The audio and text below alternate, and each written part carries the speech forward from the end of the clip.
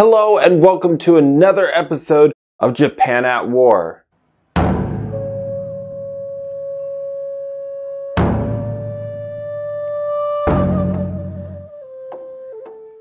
So I was looking around YouTube and came across this video which I've actually only watched the first 30 seconds, and I've said before I'm not a big fan of East versus West debates. But I did think it'd be, cool to give context, maybe broaden the conversation. And, oh yeah, make sure to go like the original video. The link will be down below.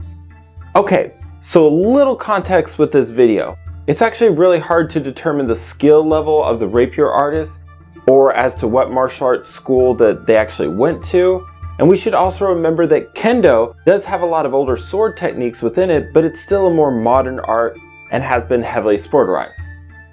Alright, here we go.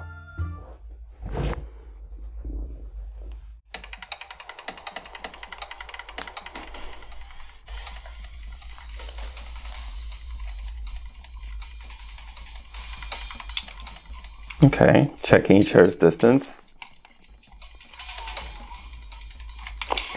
Ooh.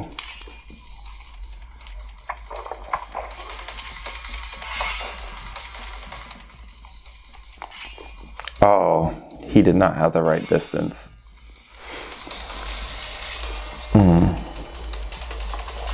Yeah.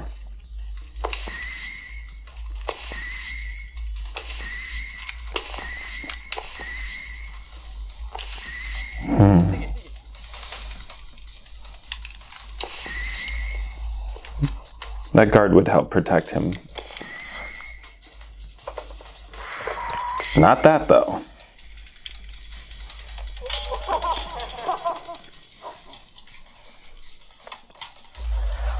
Not quite fair, but life isn't fair. Ooh.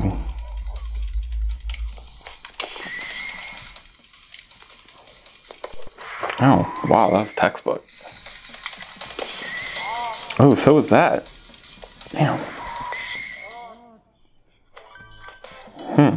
Okay. Let's see how he does.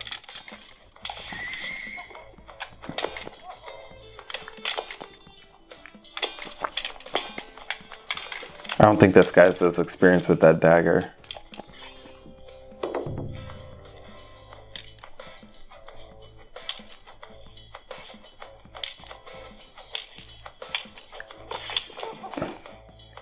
It's a little unfair, but like I said, life's unfair.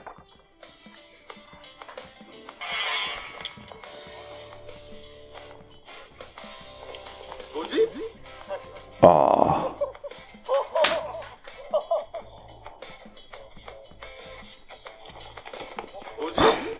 What?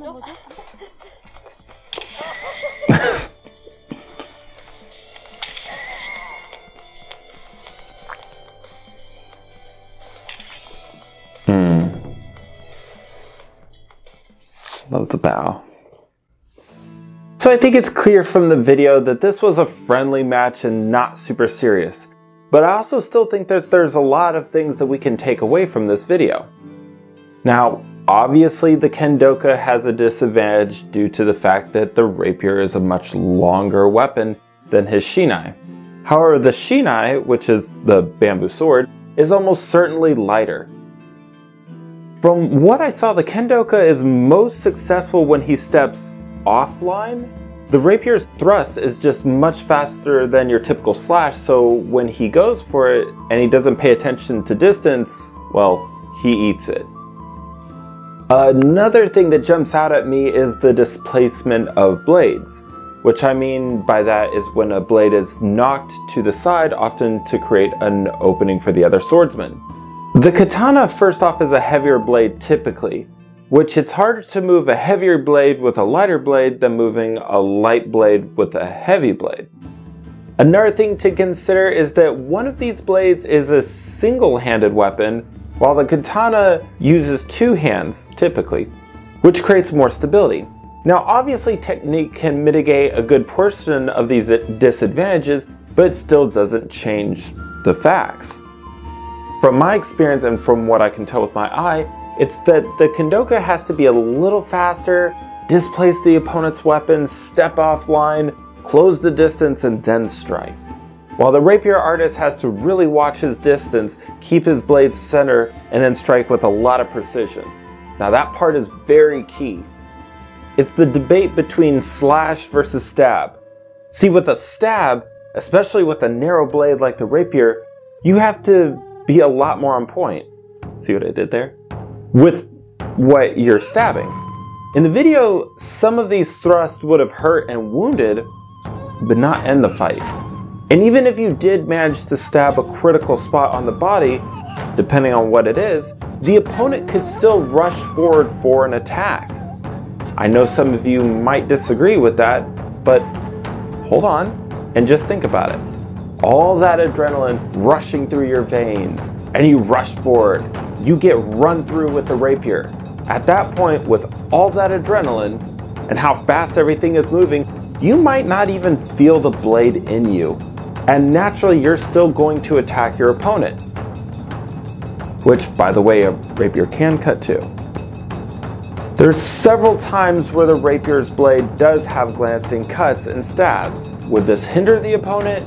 Yes. End the fight? No. While several slashes from the Kendoka could end the fight. Slashes amputate at times, separate muscles, can create gashes that lead to bleed out, and a stab could potentially do that too though. But you get what I mean. The point I'm trying to make is that both of these weapons, and really the martial arts attached to them, have pros and cons. And it really comes down to the skill of the martial artist. Anyways, this is where I will end the video. Definitely make sure to slash that like button and make sure to leave me your opinions in the comment section down below. I'd love to read it. And of course, see you next time. Hey, thanks for watching the video. If you want to check out more content, click one of the videos on the screen. Big thanks goes out to my newest patron, Tony Maloney. If you'd like to support the channel, go check out my Patreon right now. Link will be in the description.